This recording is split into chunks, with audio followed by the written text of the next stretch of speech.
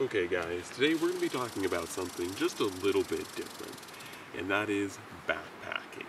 Now, generally, if you are a fan of the channel, you'll know that I spend a lot of time talking about survival and bushcrafting, but I do also spend a fair amount of time doing backpacking, and therefore I've gotten some feedback and have some people that I've ran into in my life, primarily friends, that are asking for videos talking about backpacking and primarily how to get into it, like what gear priorities, what they need to concentrate on, and what they should focus on when they're looking to get into backpacking. And so today we're going to be going over my backpacking setup and really discussing just priorities. This isn't going to be so much a video trying to get you to buy into any one brand, and you'll see that there's plenty of different brands in here. And really, I'm going to leave that up to the end user, you guys, to make that final choice. But rather, today, we're just going to talk about and take a look at the sheer priorities, what you should consider, and what are vital for backpacking. Okay, so let's start out with the three top priorities, or the three priorities to a well-rested night. That is probably one of the most important parts to backpacking. And especially if you're doing multi-stop, multi-mile backpacking excursions, is if you are going to be spending the night, spending multiple nights out there, in order to have the energy to complete those next nights, it's important, very important, to get an adequate amount of sleep and that sleep is comfortable. Ultimately, what you want is a good night's rest to give you that energy and that recharge and that boost for the next day. So let's talk about the three components to making sure that you get a good night's rest. So we're going to start with the outside, because this is on the outside, and that is the sleeping bag. Now, sleeping bags, I'm not particularly partial to any one brand or any one sleeping bag. This here is a Mountain Hardwear Bishop Pass. This is a 0 degree, so it's a pretty cold rated sleeping bag, but the core essentials to sleeping bags that you want to make sure, especially when you're doing backpacking, is that you get either a sleeping bag or a quilt from a reputable company, and that it is adequately temperature rated. And what a lot of people don't realize is that when companies, regardless to the manufacturer, make sleeping bags or quilts or anything for sleeping, they give it a temperature rating, and that temperature rating, though the marketers will say that that is a comfort rating, really you'll come to find out pretty fast that a comfort rating really is more of a you'll survive rating. So this bag here in particular, like I said, is a 0 degree bag, and if you use this at 0 degrees or right around 0 degrees, in the low 10 to 0 degree, you will survive. But optimally, you will not be very comfortable in this bag without extra things, such as, Under Armour base layers, a coat, stuff like that. You will have to add more insulation. So the reality is, if you use this at 0 degrees, dressing accordingly, you will survive, but you will not be comfortable, and you probably won't get adequate rest, especially if you're someone like me who doesn't have a lot of body fat as a natural insulator. So this is a 0 degree bag, but in all reality, I probably wouldn't use this any colder than 15 above, which for me, and in this particular circumstance, being fall, this works just fine. This is plenty warm enough for me at night, because right now we're dipping down into the high 20s, low 30s, so at night we get about 28 above, so this is plenty adequate for my particular conditions right now. So that is the sleeping bag. So moving on to the inside of the kit, we're going to go over shelter next. And shelter, albeit, was probably something I should have talked about first, but shelter is very important. Shelter obviously is the barrier between you and the outside world, so it's important to have a shelter that works for you. However, shelters are not as picky as sleeping bags. You don't necessarily have to go with the most expensive, and you don't necessarily have to go with the absolute best of the best. Just make sure that, once again, as previously discussed, make sure that whatever you go with, So make sure that whatever you go with is adequately rated to your climate. So once again, if you're going out into the snow, make sure that you have a 4 season. If you're going out in the fall, you can get away with a 3 season like this. The current one that I have in my backpack is the Alps Mountaineering Trail TP2, and I like the Trail TP2 because it's I would consider more a 1 3/4 person tent, but it is super lightweight, it's super small, and it provides me a ton of room. Now, I've just talked about this tent before, and it is a ultralight, which means you have to have, doesn't have any main frame to it, so there's no there's no rods or there's no real skeleton in this kit, so you have to build or you have to craft or you have to bring some kind of hiking pole, or you have to make a ridge pole for this. So that is a disadvantage, but it's very easy, especially with a knife and a hatchet, to manufacture a ridge pole out in the woods, so I'm not really bothered by that. However, like I said, you want to take that into account, but there are certainly good one-person tents. Another one that I would carry instead of the Trail TP2 if I was going to other places where I couldn't find a ridge pole or couldn't manufacture one would be the Alps Mountaineering Zephyr one-person, which is a little bit bigger than this one in pack-down size, but is another perfectly adequate shelter. Similar to sleeping bags, tents are a little bit deceptive in name. So, like I said, this is a 2-person, it even says 2-person teepee, but tent on this bag. But do understand that there's enough room in this when you set it up for 2 people, but not comfortably. So if you are wanting a comfortable night's rest, this 2-person really is a 1-person. And so when you start to look at tents, and this is something that a lot of beginners don't get, or they don't realize until they get a little bit more experience, that, generally in my mind, whenever I recommend tents, I always recommend a size up. So if you are a single person and you're going out, I generally recommend a 2-person tent. Now, there are some circumstances where 1-person works, but by and large, I recommend a 2-person tent. If you're going out with 2 people, I recommend a 3-person, 3 people, a 4-person. And so that's generally my recommendation when it comes down to tent selection, is always go for a person more, because what the company deems a 2-person tent means that you can cram 2 bodies in that tent and it'll work, but it's not going to be comfortable, it's not going to be easy, and it's just not going to be a very fun time. So that's my sentiment with tents. Of course, there are hammocks you can use. I don't have any hammocks here to show, and I'm not a very large hammock camping person, but hammocks are another option, and you can get multi-person hammocks, and that can work just fine as well. But that's a whole nother discussion for a whole nother time.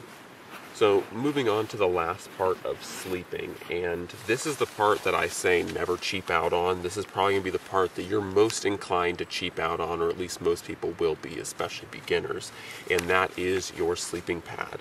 Sleeping pads can really make or break your experience, especially in spring, fall, and winter, because the biggest threat that you have in those 3 seasons is the ground. The air will be cold, it's true, but the ground is going to be colder, and the worst part about the ground is if you're going to be sleeping on the ground, using something like a sleeping bag and a sleeping pad, that ground is going to be wanting to steal the heat away from your body. And not only that, if you're using something like a sleeping bag, the moment you lay down on that sleeping bag, most of these sleeping bags are made out of down. So when you lay on your sleeping bag, you're going to compress the down in it. When you compress the down that's in your sleeping bag, it loses a lot of its effective insulation value.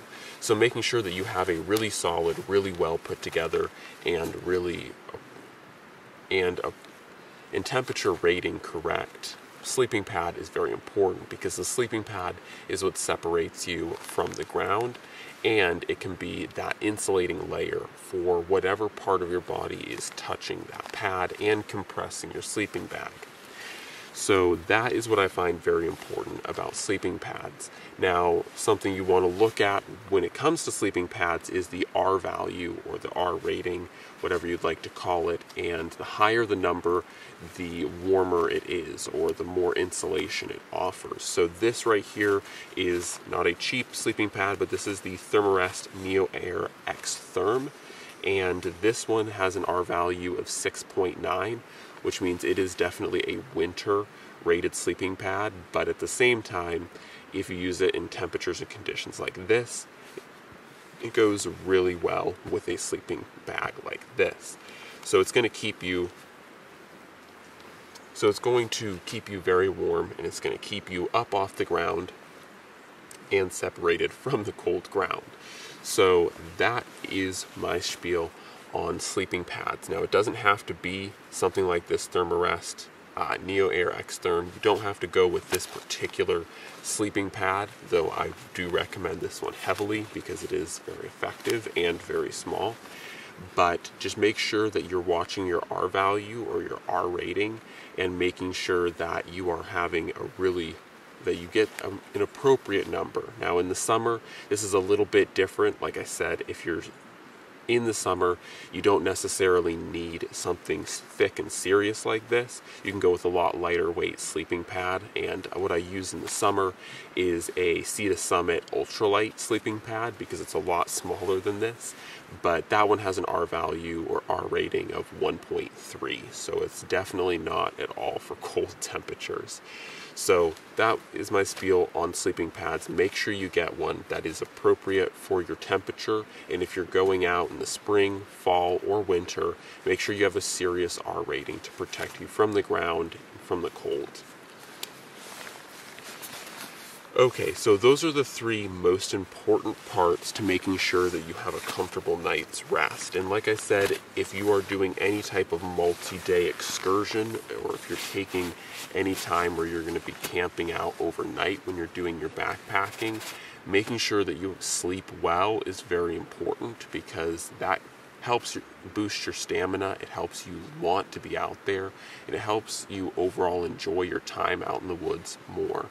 So I can't stress enough making sure that you have a good night's rest. And like I said, in adverse conditions or in colder climates, it's important that you factor in your equipment and make sure that you have appropriate equipment for that time out. So with that out of the way, let's take a look at a few of the other necessities that you will need when backpacking. So if my backpack will stay up here, the next part we're going to be talking about is water and water purification. Now, there's two different types of backpacking that I consider, and that is dry and wet backpacking. And what I mean by that is, if you're dry backpacking, you're bringing in something like a water purifier, if it's something like the Grail, or it can be other larger scale water purifiers or filters such as the Platypus Gravity Works 2-liter. But you're bringing in some kind of water purification system to take water that is around you and make it into potable water for you to use while you're out. That is dry backpacking in my mind. And wet backpacking is where you're bringing in your own water. So if you're going to an area that doesn't have a ready or immediate access to water, you bring in water. So there's two different types of backpacking in that regards. And generally, I try to plan most of my backpacking to be dry backpacking, because it's much lighter to bring in water purifiers as opposed to bringing in the water that you're going to be using. In addition to that, you can also live off the water around you for a lot longer than bringing in, say, 3 liters of water. So either way, it will impact your decision. Generally, I try to recommend bringing in, if you're going for a dry style, if you're going in solo, bringing in something like a Grail, or if you're going in with multiple people, bringing in something like a Platypus Gravity Works is a really effective solution, because it will purify enough water for multiple people. But something like this Grail, it purifies about 24 ounces at a time, which isn't a lot, but if you have ready access to water, you can, take what you need, pour it into something like your bot, and you'll be good to go. So that's how I handle a dry situation. bring it over here, is how I handle a wet solution or a wet backpacking excursion would be with something like a water bladder. I know there are definite people who are not fans of water bladders. I'm not a huge fan of them either.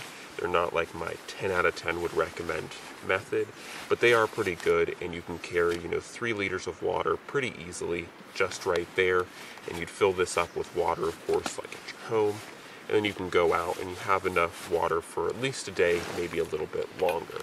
So that's my general solution for wet backpacking, is a water bladder. And with the water bladder, you can, use that water, you can drink it, or you can put it into different things like pots and cook with it, or hydrate food. So that is my solutions for dry and wet backpacking. Next, we're going to take a look at fire, and then we're going to get into cooking solutions and food. So before we get into cooking solutions, I'll go over my fire solution here. And for me, when it comes down to backpacking, I like to keep it really simple. All I use is an MSR Pocket Rocket 2 for a heating element if I'm not going to be using something like a firebox, or if I'm not going to be starting a manual wood fire, which in a lot of places you can certainly do. But depending on the type of backpacking, you may not be able to scrounge up enough wood, or you may not want to keep a fire going. In addition, if you want to keep a fire going, you generally have to have the tools to harvest wood from your surroundings. So going with something like this is a nice option, because you don't have to worry about bringing in, an axe or a hatchet or a saw to process wood. You just bring in your little fire. You just bring in your little element for fire and for cooking. So if you're looking for something to do cooking, I generally recommend the MSR Pocket Rockets, but really there are a whole bunch of different ones. There's the Mighty Mo by Jetboil, and there's many different types out there that do the same basic function. The only thing I like to look for when I look for elements for fire starting is I like to make sure that they can go, or that they can run fairly low, because there are quite a few aluminum pieces of cookware that I use that, if I just go full blast, will definitely damage that equipment. Same with titanium stuff. So you'll want to be, mindful of what your expectations are and what you need out of your piece of equipment, and what you're going to be cooking with when it comes to your heating element. So, this might be perfectly fine for this bot, but, some thinner aluminums might struggle with this, depending on how hot you burn it. So anyways, this is my current cooking solution. Like I said, it's the MSR Pocket Rocket with just a fuel canister. This just so happens to be one of my Jetboil fuel canisters, because I already have a bunch of these for my Jetboil.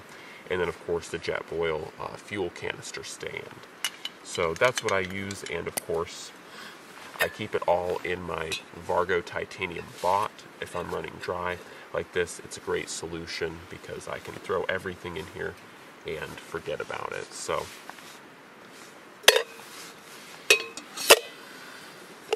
that is the basics to my fire.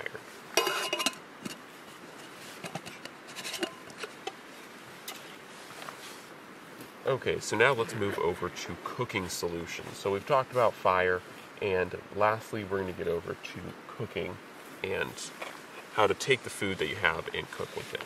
So like I just mentioned, and of course in here is my fire setup, but I do carry my Vargo bot, titanium bot. It's a great super lightweight system, and it works really well for me. But in addition to that, of course, the bot isn't an all-encompassing thing. If you want to cook maybe more hearty meals, like you want to have some oatmeal, that's where this solution comes in. So it's nothing too impressive, but I have a Snow Peak titanium plate here for some food and cooking up stuff, and then in here I have the BSA or Boy Scouts of America mess kit here. So this is pretty basic, but it allows you to have a nice little skillet, another plate, a pot, and a small mug. Now this is pretty small stuff, so I'm not going to say that, wow, this is all you need, but especially if you're one person, this is a pretty good option, because I have 2 pans for cooking, and then I have, kind of a small makeshift skillet, small pot, and a mug in here. So really all my bases between the bot, the plate and this cook kit or mess kit, I really have everything I need to cook any different type of food that I need. Once again, with something small in aluminum like this, you do want to make sure that you're cautious with the amount of heat you're putting on this type of equipment. But once again, the MSR Pocket Rocket 2 goes down pretty low and can really simmer stuff as opposed to just being full tilt like a jet boil. So something to keep in mind when you're picking your fire method, but also something to keep in mind when you're picking your type of what you're going to be using to cook your food in. And as always, there are plenty of options when it comes to mess kits and cook stuff. This is just my method. Of course, there are many different things out there. There's a lot of cool aluminum stuff nowadays for camping cookware. So you don't have to necessarily choose this exact setup, though I do, as always, recommend the Vargo Bot because these things are amazingly useful. They offer a lot of advantages that a bottle does and a lot of advantages that a pot does, and that's why the Vargo Bot exists.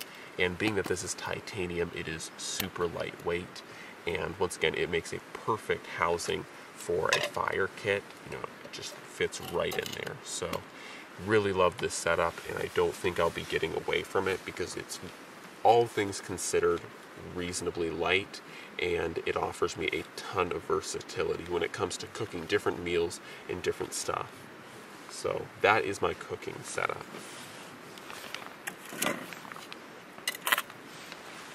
Okay, so moving on to the last part that you really need for backpacking is food. And with food, everyone's going to have different ideas about food, and this isn't to dispel Mountain House meals. If you want to go that way, or MREs or Mountain House meals, those are just fine and they work. However, you'll find that they are a little bit heavy and they are expensive, so I generally stay away from Mountain House meals and MREs. I don't really like those styles of meals. They're also super processed and not very healthy for you, but that's another discussion for another time.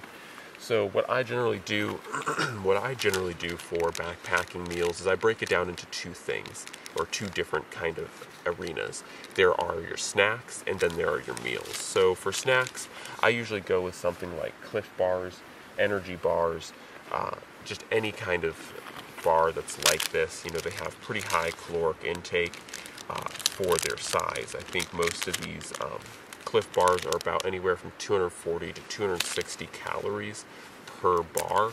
So you can get a pretty decent amount of, meal out of just one or two of these. And so if you're snacking on these, that's pretty good. And so, like I said, I have multiple flavors of Cliff Bars, different energy or fruit and nut bars like these. Of course, these are a little bit crushed because that's what happens. But, stuff like these, which are, once again, 140 calories per bar, just pretty good. So that's what I consider snacks. Then moving over to meals are where I get a little bit different, and that is stuff like this. And so what I'll do is I'll take, like a gallon size Ziploc bag, and I'll put, about a pound or 2 pounds of things like couscous. In this particular case, this is couscous. And I'll have this, and of course, once again, if I'm hiking into a place that has water, I'll have water to cook this couscous with. And then usually, if I can find them here, I'll carry some different spices. And this is a pretty easy and popular thing that a lot of people do. You can just take some straws, put, about a serving size or about how much you would normally use to cook something like this of your spices in here in little straw kind of containers. And so I'll usually throw some like chili pepper and some different cayenne and other types of spices and stuff like that in here, and I will just take these and add them to the couscous as it's cooking. So that's what my option is, or what I do for meals with backpacking. It's lightweight, it's cheap, it's easy, and like I said, it really is, there's a lot of pros to doing this, and that's what I usually do. However, there are certainly plenty of options to eat, and so I'm not going to try to sell you on any one particular method or means of eating out in the woods. There are plenty. So that is what I do for eating, and with that, that is basically all you need for backpacking. And as I almost forgot to mention, last but not least, when it comes to backpacking, is a solid backpack. Almost the whole name of it is backpacking. So when it comes down to a backpack, once again, I'm not going to try to sell you on any particular brand or any one backpack, but generally my recommendations when it comes down to a backpack that you're going to think for doing some lighter day trips and maybe some multi-day excursions would be a minimum of a 26-liter backpack, or around 26 liters to 4,000 cubic inches, depending on which way you want to measure it, should be adequate. The biggest thing I recommend when it comes to a backpack, which is actually fairly hard to find nowadays, is that it has a solid bottom for strapping things onto. As you can see, this is jerry-rigged. This is by no means the factory system of doing this, but this backpack does have straps or little parts down here, loops, to hold on straps so you can strap things to the bottom of your backpack. So like I said, a backpack that has about 26 liters to 4,000 cubic inches of storage space is a good place to start. 4,000 cubic inches is a little on the big side in my opinion, but 26 liters is about how many liters that this backpack is, and like I said, it allows you to carry just about everything you need. Now, there is still some empty space on both sides here, and so I could put a few extra things, probably nothing too crazy, and obviously the backpacking equipment will take up most of your space, but that's what you want to focus on with a backpacking backpack. You also want to make sure that it's comfortable and it feels good to you. I personally love the now long discontinued Camelback Lynchpin. This is kind of my go-to backpack for everything. However, if I did need to step up to a probably bigger, more burly backpack, if I was doing like a multi-day excursion and I really needed extra storage, I would go over to my Mystery Ranch Crew Cab, which has a lot more storage than this particular backpack by a substantial margin, because that pushes into like over 6,000 cubic inches. But for most realistic backpacking, especially like I said, day trips and where you're just doing overnighters, this is a really good option. Something around this size is a really good option. You just want to make sure, like I said, you can attach things to the bottom of the backpack, because if you can't do that, then you won't have much space for something like a little bit more hefty sleeping bag like this, because these sleeping bags, as you get into more cold rated sleeping bags like these, they tend to get pretty big and pretty bulky.